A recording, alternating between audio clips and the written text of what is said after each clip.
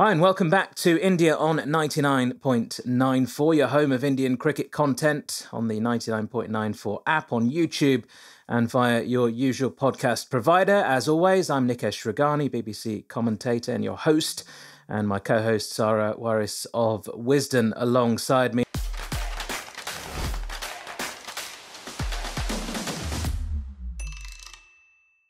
And Sarah, it seems as though the Indian cricket gravy train never stops, and today we're going to be talking about IPL, retentions, releases, transfers, all that type of business. Still a while to go until IPL 2023, but the teams are already starting to take shape. Of course, there'll be a mini auction this time around, not a mega auction like last time, so most of the players will remain with their current franchises. But there have been some interesting movements, haven't there, in recent days. So we'll discuss all that. Just before we get into it, though, Sarah, we are recording this particular episode on the anniversary. And how could we not mark this anniversary, really? The anniversary of Sachin Tendulkar's retirement from international cricket. It's been 9 years.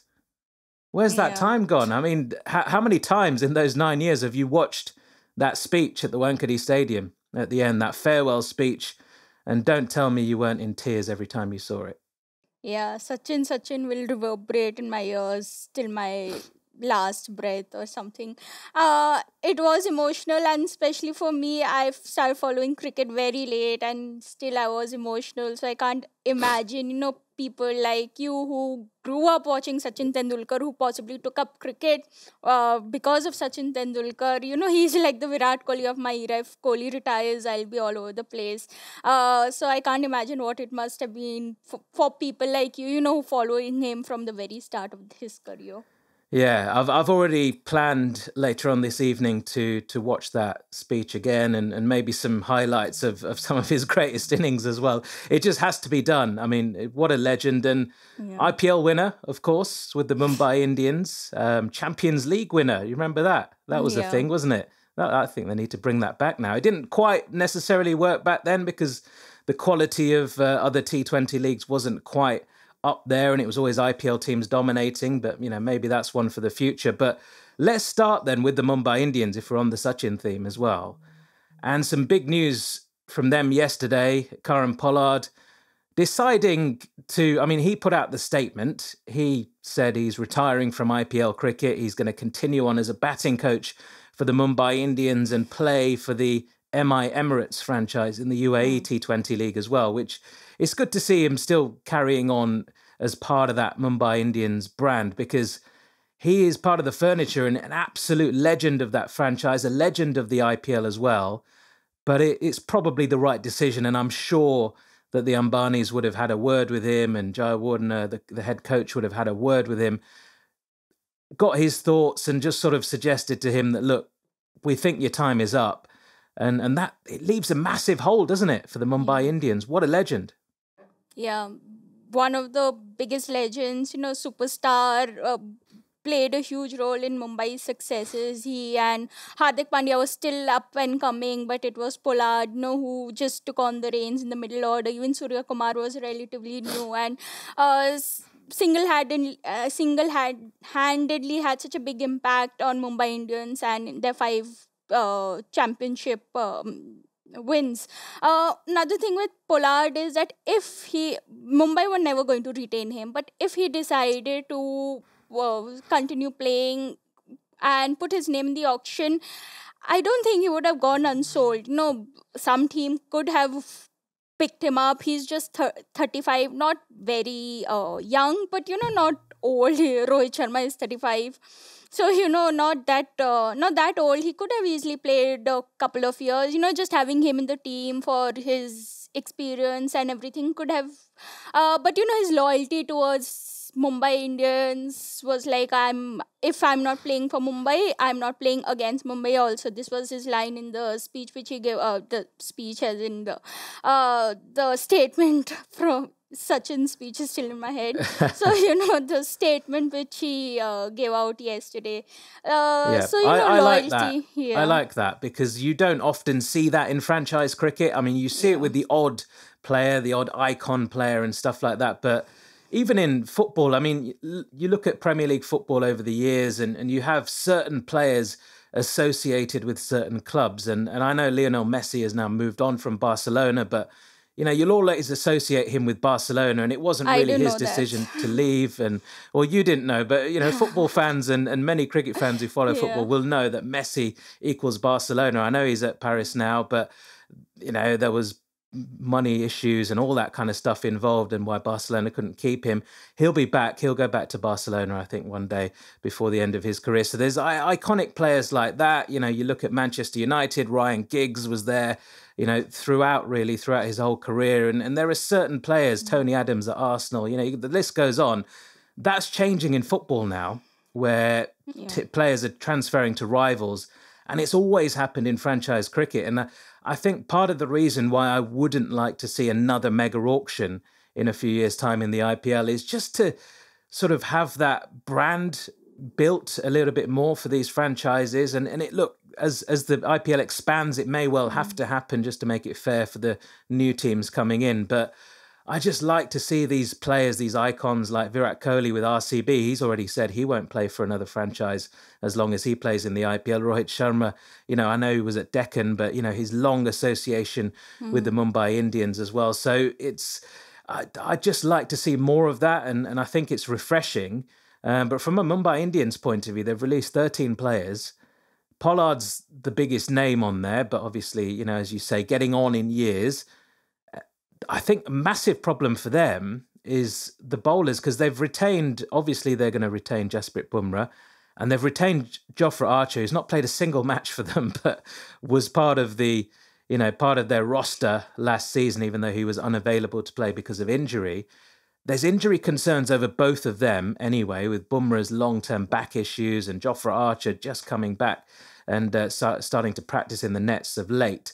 So hopefully, fingers crossed for them that, and for every IPL fan, that they will be fit, because everyone wants to see them. But also their spin bowling. They haven't got a spinner. Mayank Markande released. Murugan Ashwin released. I mean, they weren't great spinners anyway. They were okay. They could do a job. But they had that whole last season really without a top quality spinner. And now they've released both. You'd think their tactic would be to go into the market and get somebody big, right? Yeah, but then there's not really an Indian spinner really, an established Indian spinner in the team. The Ashwin, the Chahals, Kuldeep Yadav, Rahul Chahars, and Varun Chakrabarti also, all of them have already been retained by their team. So the best that Mumbai can do is, look for a domestic player who's doesn't have a lot of experience. And this could again be a area which comes to haunt them. And though they are developing a very strong middle order, with David and Brevis there, and Surya Kumar obviously. Tilak Verma it's as just well. that, last year also. Yeah, Tilak Verma, yeah. But last year it was just bowling which came to affect them, and the selection of Archer was also, debated that, you're letting go of a season. Mumbai Indians was a team which could do that. I spoke to the Rajasthan's CEO after the auctions, and he had said, Mumbai Indians are a team which can afford one or two bad seasons, for the potential, because they've done so much. And Archer selection was kind of like, we are sacrificing one season for the future or something like that. But there are still question marks over if he will play, and Bumrah also.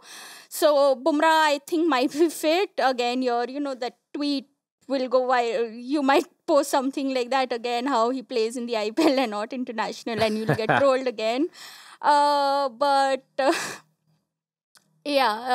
bowling is an issue, but it's Mumbai Indians. Like, they will come back. The surprising thing was retention of Rohit Sharma. I knew he would be retained, but then spending 16 crores on a player, almost on a specialist captain, I think it's a price too much. Currently, he's getting more than Virat Kohli. So, yeah. Loyalty works both ways, though, doesn't it? And the Ambanis have shown how loyal they are as well. So there was no chance of that happening with Rohit leaving the franchise. I mean, in other headlines, Kane Williamson released by the Sunrisers Hyderabad. Are you surprised by that? I mean, look, we saw him in the T20 World Cup. He got runs on a couple of occasions, but I mean, he's not really looked like anywhere near the player that we know he was, particularly in this format. He's still a quality Test player and will play ODIs for a few more years, you'd think, as well, and probably will captain New Zealand's T20I side. But in terms of the IPL, he's not had a successful last season, certainly, and even going beyond that. And even internationally, he's not really been doing the business. So I wouldn't say that's a big surprise, but I think a lot of people may have been shocked just because of the fact he's a big name and the fact that they did so much to keep him, didn't they? They kept him over the likes of Rashid Khan and David Warner. Rashid Khan. Yeah, David Warner was anyway not going to be retained because of all his issues with the management. And last year he didn't even play games in the second half, which was bizarre. He was sitting in the stadium and waving the flag. That's how that's what he was reduced to in SRH. Unfortunate for him, he's a legend. Like, he is a legend in IPL. With Kane Williamson, again, it was more than his release. His selection was bizarre, because he had his retention was bizarre, I would say. He had the elbow injury issues. He wasn't in great form leading up to the IPL also. And Rashid Khan, like, they released Rashid Khan to keep Kane Williamson in the side. Rashid Khan just said that, he wants to be the first pick in the team. Like, he would have got around 14 or 15 or 16 crores, something like that, if he was the first pick. And he wanted to be the first pick in the team because, yeah, he deserves that. He's Rashid Khan at the end of the day. But the SRH management was like, no, the best we can do is second, like, you'll be a second pick, Kane will be the first. So, because of that, they released Rashid Khan and now they're releasing Kane also. So just bizarre decisions. A very weird team. They don't seem to get any of these decisions. It's almost like a panic-stricken team. They make these huge changes season after season, and none of them somehow seems to work. Although they are successful, they have 2 titles, but off late they have been inconsistent and like all over the place. And missing, obviously, Rashid Khan, who's with the champions, Gujarat. We'll come on to them in a minute. But they need to address that issue as well, don't they? A quality spinner. Yeah. Yeah, probably, they'll look for Adam Zampa or even Adil Rashid. Adil Rashid, it's interesting. He's never played a lot in the IPL. Do you think he'll be picked this time? Because the Mumbai Indians need him. They need a quality, a world-class spinner, and surely someone's got to pick Adil Rashid. How can you not, right? How can you not? I mean, when Moeen Ali's a quality player as well, and a friend as well, so I kind of have to say that. But no, he's obviously a quality world-class player. But when you're looking at the two of them in terms of as an all-rounder, okay, you could argue Moeen gives more value to a side in terms of being able to bat and bowl in the power play, which he does quite often as well, and just bat at different positions in the order. More of a flexible cricketer. But if you're just looking at somebody who's world-class at their particular chosen skill, which is leg spin bowling, Adil Rashid is probably the best out of anyone in T20 cricket worldwide at the moment. You'd probably say even more of a threat in some ways than a Rashid Khan, because although Rashid Khan's world class, Adil Rashid's more of an attacking bowler who flights the ball more and mixes up his pace a bit more, doesn't just look to skid it in and keep it tight all the time. So he takes more risks, and I think he gets more rewards for that. I know he didn't have the best World Cup up until the last couple of games, but big players show up on the big stage, and he had a brilliant semi-final, an outstanding final as well, and surely someone's got to pick him up. I think Mumbai Indians will be after him personally, but yeah, Sunrisers could do with him as well. Right, plenty to still discuss. One thing before, we'll take a break and then I can. Yeah, one thing, anything works. Go for it. Okay, yeah. So one thing about Rashid Khan, which you said, just came to my mind. Brian Lara, he was with SRH this year, and he said the reason they didn't go for Rashid Khan, they didn't retain him, is because he doesn't pick up a lot of wickets. He controls the bat, like he controls the run flow, but he does not pick up a lot of wickets, and they wanted someone more attacking. So yeah, Adil Rashid could be a good option. However, SRH failed to see that, he's also a very like utility batter down the order, becoming fast into an all-rounder. So again, SRH are just dumb with their moves, I would say. Yeah, Sunrisers, yep, a lot of work for them to do, a lot of work for certain other sides to do as well. We'll discuss more after this short break. You're listening to Cricket's Conversation on 99.94. Whatever your team, we have the show for you on podcast, YouTube, or on the 99.94 app. We have India, England, South Africa, West Indies, and now Sri Lanka covered. If you want to find us, the best way is to follow us on social media at 9994DM by downloading the 9994 app or Google 99.94 on podcast. We speak cricket. So Mumbai and Sunrisers discussed. I mean, we're not going to go through the entire squads. We'll be here all day if we were sort of doing that. We'll obviously preview the auction when it does take place and the IPL season as well. But let's look at the defending champions then just briefly. Gujarat Titans, obviously led by Hardik Pandya. Brilliant season last year, debut season, champions. Couldn't have gone much better. I think the one surprise for me from their squad is Lockie Ferguson has been released as well. And we know the value of having somebody like that in your squad with that extra pace as well, that extra X factor. Surprise for you or not? He came to KKR, so yeah, happy with the move. I'm not going to be I'm supposed to be not biased, but yeah, happy with the move because he's come to KKR. He had a lot of success in KKR. Pat Cummins released also, so yeah, happy with the move. Surprising that Gujarat did let him go, but no complaints from my side at least. One surprising thing for them is the retention of Matthew Wade. Didn't really have a good season last year. Strike rate of 115, average below 20. Not really been able to convert his international from form for them. So do you think they could have possibly looked at someone like Phil Salt instead of Matthew Wade at the top of the order, considering it's your team and you will have a little more input on Gujarat? You see, it's a good question, by the way. And just before I answer it, yeah, it is my team. Although it's difficult because for years, Gujarat never had a team. And even when the Gujarat Lions came in for 2 years, no one really got behind that because it was a temporary thing. So I've always been a Mumbai Indians man, just from the very first season when I knew that Sachin was playing for the Mumbai Indians. Although I can't support anybody else against Sachin, right? So it's kind of been my team. But then last season, a lot of people who I work with will say, "Oh, you got to support Gujarat now, haven't you? You got Gujarat." So I said, "All right, I'll back Gujarat," and it turned out pretty well. And I'll continue to back them, but obviously still a massive soft spot for the Mumbai Indians as well. But yeah, Matthew Wade. Look, I think he's a good team man. I think he's one of those guys who you want going into war with you. If you see what I mean, he's just a loyal guy. He'll give it his everything. He seems to be good with the younger players as well. He's got a lot of energy when he's out there. He's a decent keeper.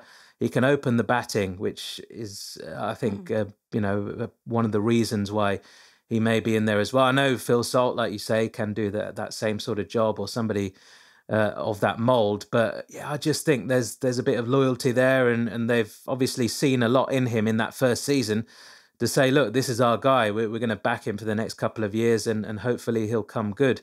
So yeah, I think Gujarat looking in good shape overall. Delhi Capitals, I mean, led by our friend Mr. Pant.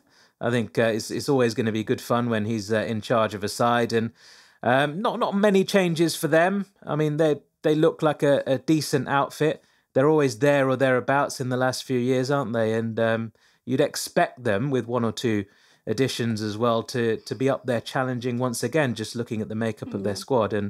And the fact they're led by somebody like a Pant, who I think gives that freedom to his players. Yeah. Again, very strong team.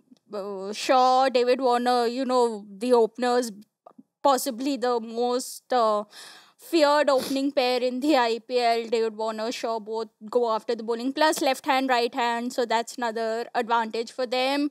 There's Sarfaraz Khan in the middle order. There's Rishabh Pant, and the bowling. Wow, the bowlings. There's Ngidi. There's Mustafizur Rahman. There's Kuldeep Yadav. There's Andrick Nokia.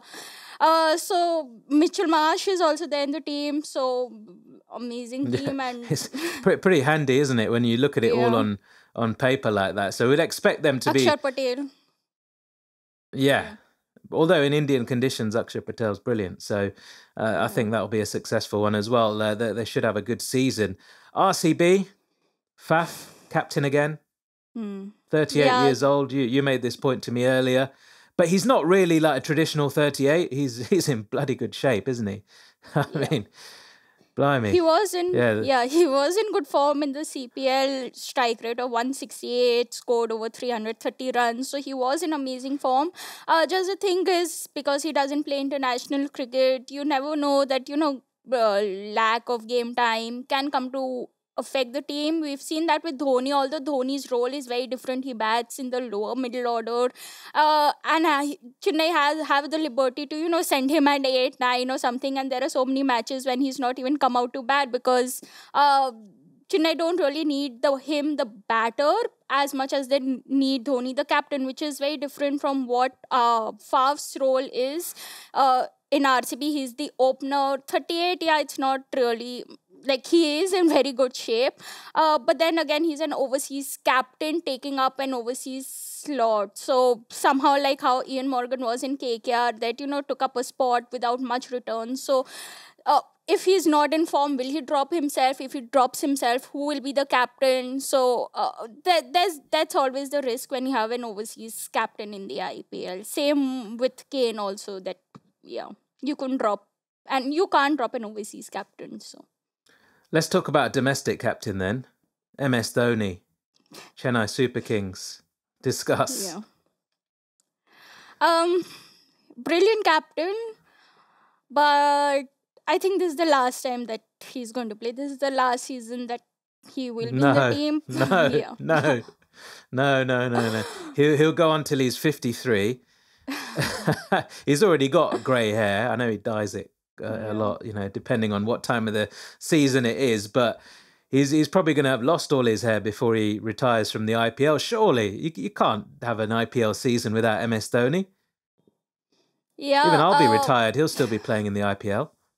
That's true. But possibly, CSK are looking ahead, because the whole reason they appointed Jadeja as the captain last year was because, somehow they know that Dhoni in a year or two or whatever it is, I don't think he's going to play for the next 10 years, though realistically.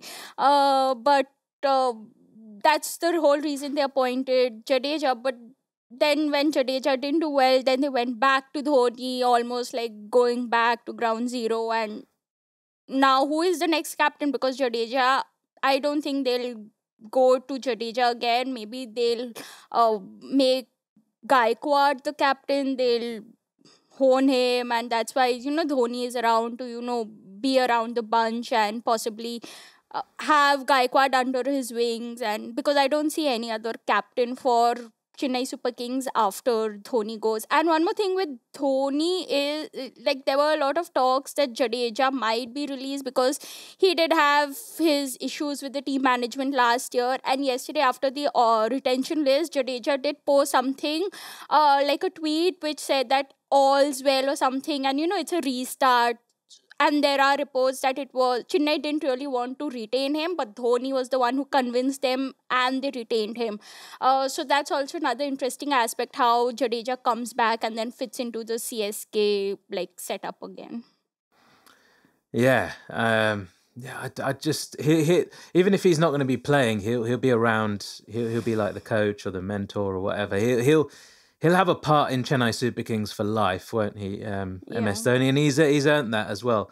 To be fair, I mean, just very quickly, I mean, I say this a little bit tongue in cheek, but maybe there's a place for him in the Indian T20I side to be the captain. He's still a good wicketkeeper, and very tactically shrewd, and just bat him at 8 or 9.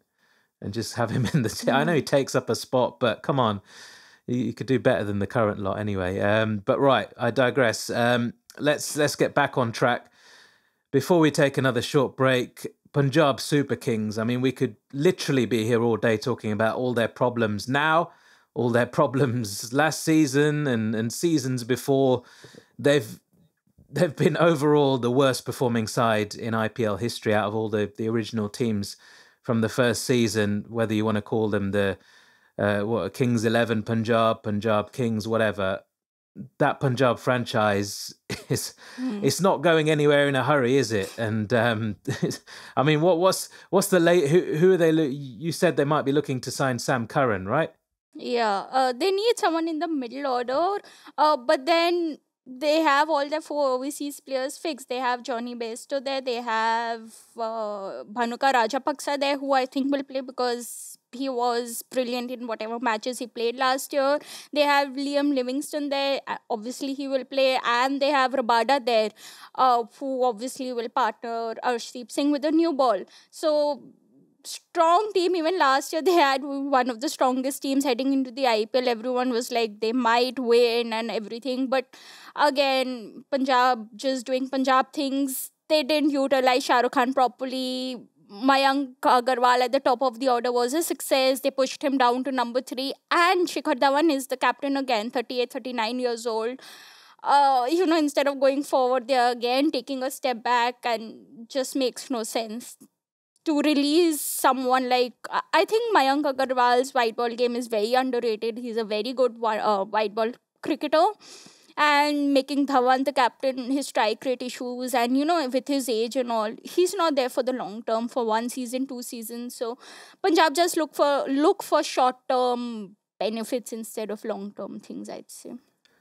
Absolutely right. So plenty of problems for Punjab. We'll take another short break here and discuss more off the back.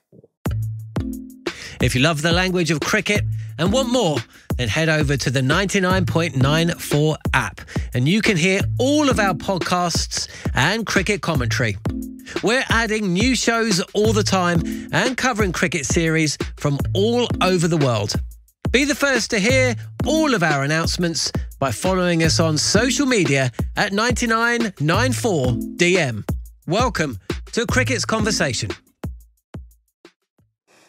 So then we've talked about the Gujarat Titans and what a great season they had, their debut season. Lucknow Super Giants made their debut as well last season. And I mean, nobody kind of saw those two sides getting as far as they did. And big shock to the likes of the Mumbai Indians and Chennai Super Kings, who were right down at the bottom of the table as well.